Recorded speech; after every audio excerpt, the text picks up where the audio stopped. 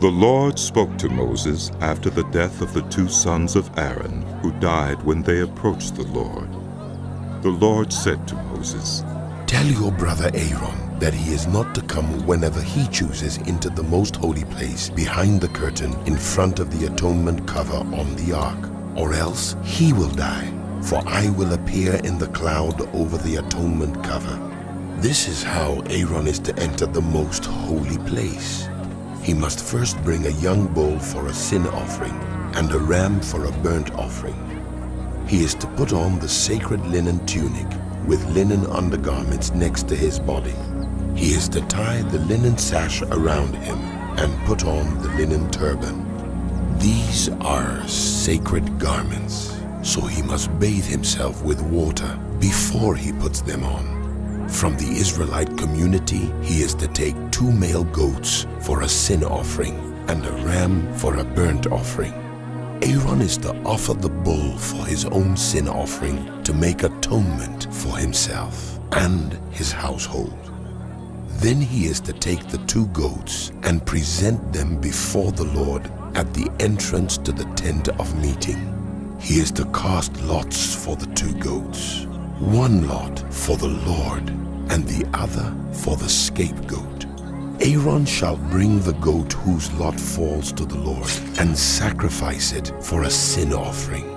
But the goat chosen by lot as the scapegoat shall be presented alive before the Lord to be used for making atonement by sending it into the wilderness as a scapegoat.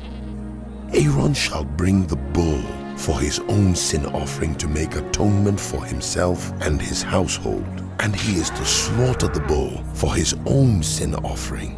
He is to take a censer full of burning coals from the altar before the Lord, and 2 handfuls of finely ground fragrant incense, and take them behind the curtain. He is to put the incense on the fire before the Lord, and the smoke of the incense will conceal the atonement cover above the tablets of the covenant law, so that he will not die. He is to take some of the bull's blood and with his finger sprinkle it on the front of the atonement cover. Then he shall sprinkle some of it with his finger 7 times before the atonement cover. He shall then slaughter the goat for the sin offering for the people, and take its blood behind the curtain, and do with it as he did with the bull's blood. He shall sprinkle it on the atonement cover and in front of it. In this way, he will make atonement for the most holy place because of the uncleanness and rebellion of the Israelites, whatever their sins have been. He is to do the same for the tent of meeting, which is among them in the midst of their uncleanness. No one is to be in the tent of meeting from the time Aaron goes in to make atonement in the most holy place until he comes out, having made atonement for himself, his household, and the whole community of Israel. Then he shall come out to the altar that is before the Lord and make atonement for it. He shall take some of the bull's blood and some of the goat's blood and put it on all the horns of the altar. He shall sprinkle some of the blood on it with his finger 7 times to cleanse it and to consecrate it from the uncleanness of the Israelites. When Aaron has finished making atonement for the most holy place, the tent of meeting, and the altar, he shall bring forward the live goat. He is to lay both hands on the head of the live goat and confess over it all the wickedness and rebellion of the Israelites, all their sins, and put them on the goat's head. He shall send the goat away into the wilderness in the care of someone appointed for the task. The goat will carry on itself all their sins to a remote place, and the man shall release it in the wilderness. Then Aaron is to go into the tent of meeting and take off the linen garments he put on before he entered the most holy place, and he is to leave them there. He shall bathe himself with water in the sanctuary area and put on his regular garments. Then he shall come out and sacrifice the burnt offering for himself and the burnt offering for the people, to make atonement for himself and for the people. He shall also burn the fat of the sin offering on the altar. The one who releases the goat as a scapegoat must wash his clothes and bathe himself with water. Afterward, he may come into the camp. The bull and the goat for the sin offerings, whose blood was brought into the most holy place to make atonement, must be taken outside the camp. Their hides, flesh, and intestines are to be burned up. The man who burns them must wash his clothes and bathe himself with water. Afterward, he may come into the camp. This is to be a lasting ordinance for you. On the 10th day of the 7th month, you must deny yourselves and not do any work, whether native-born or a foreigner residing among you, because on this day atonement will be made for you to cleanse you. Then before the Lord you will be clean from all your sins. It is a day of Sabbath rest, and you must deny yourselves. It is a lasting ordinance. The priest who is anointed and ordained to succeed his father as high priest is to make atonement. He is to put on the sacred linen garments and make atonement for the most holy place, for the tent of meeting and the altar, and for the priests and all the members of the community. This is to be a lasting ordinance for you. Atonement is to be made once a year for all the sins of the Israelites. And it was done as the Lord commanded Moses.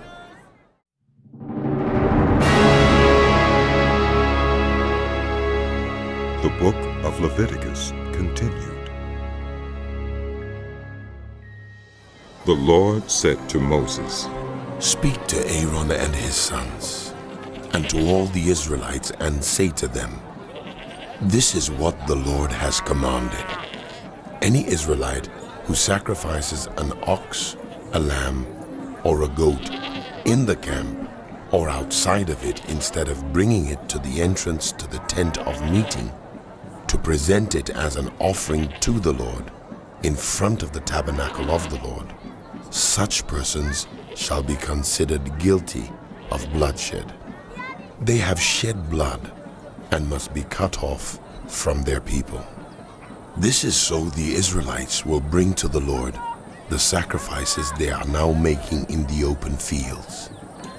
They must bring them to the priest, that is, to the Lord, at the entrance to the tent of meeting, and sacrifice them as fellowship offerings. The priest is to splash the blood against the altar of the Lord at the entrance to the tent of meeting, and burn the fat as an aroma pleasing to the Lord. They must no longer offer any of their sacrifices to the goat idols to whom they prostitute themselves. This is to be a lasting ordinance for them and for the generations to come.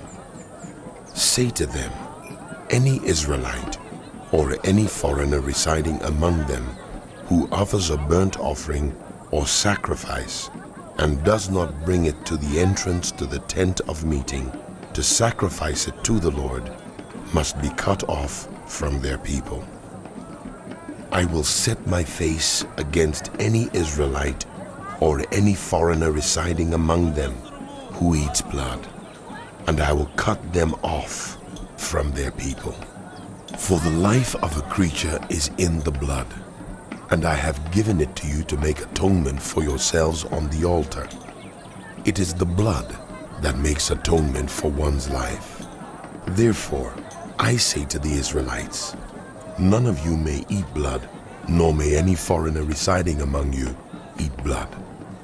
Any Israelite or any foreigner residing among you who hunts any animal or bird that may be eaten must drain out the blood and cover it with earth, because the life of every creature is its blood. That is why I have said to the Israelites, you must not eat the blood of any creature, because the life of every creature is its blood. Anyone who eats it must be cut off. Anyone, whether native-born or foreigner, who eats anything found dead or torn by wild animals must wash their clothes and bathe with water, and they will be ceremonially unclean till evening. Then they will be clean. But if they do not wash their clothes and bathe themselves, they will be held responsible. The Lord said to Moses, Speak to the Israelites and say to them, I am the Lord your God. You must not do as they do in Egypt, where you used to live. And you must not do as they do in the land of Canaan, where I am bringing you. Do not follow their practices. You must obey my laws and be careful to follow my decrees. I am the Lord your God. Keep my decrees and laws, for whoever obeys them will live by them. I am the Lord. No one is to approach any close relative to have sexual relations. I am the Lord. Do not dishonor your father by having sexual relations with your mother. She is your mother. Do not have relations with her. Do not have sexual relations with your father's wife. That would dishonor your father. Do not have sexual relations with your sister, either your father's daughter or your mother's daughter, whether she was born in the same home or elsewhere. Do not have sexual relations with your son's daughter or your daughter's daughter. That would dishonor you. Do not have sexual relations with the daughter of your father's wife, born to your father. She is your sister. Do not have sexual relations with your father's sister. She is your father's close relative. Do not have sexual relations with your mother's sister, because she is your mother's close relative. Do not dishonor your father's brother by approaching his wife to have sexual relations. She is your aunt. Do not have sexual relations with your daughter-in-law. She is your son's wife. Do not have relations with her. Do not have sexual relations with your brother's wife. That would dishonor your brother. Do not have sexual relations with both a woman and her daughter. Do not have sexual relations with either her son's daughter or her daughter's daughter. They are her close relatives. That is wickedness. Do not take your wife's sister as a rival wife and have sexual relations with her while your wife is living. Do not approach a woman to have sexual relations during the uncleanness of her monthly period. Do not have sexual relations with your neighbor's wife and defile yourself with her. Do not give any of your children to be sacrificed to Moloch, for you must not profane the name of your God. I am the Lord. Do not have sexual relations with a man as one does with a woman. That is detestable. Do not have sexual relations with an animal and defile yourself with it. A woman must not present herself to an animal to have sexual relations with it. That is a perversion. Do not defile yourselves in any of these ways, because this is how the nations that I am going to drive out before you became defiled. Even the land was defiled, so I punished it for its sin, and the land vomited out its inhabitants. But you must keep my decrees and my laws. The native-born and the foreigners residing among you must not do any of these detestable things, for all these things were done by the people who lived in the land before you, and the land became defiled. And if you defile the land, it will vomit you out as it vomited out the nations that were before you.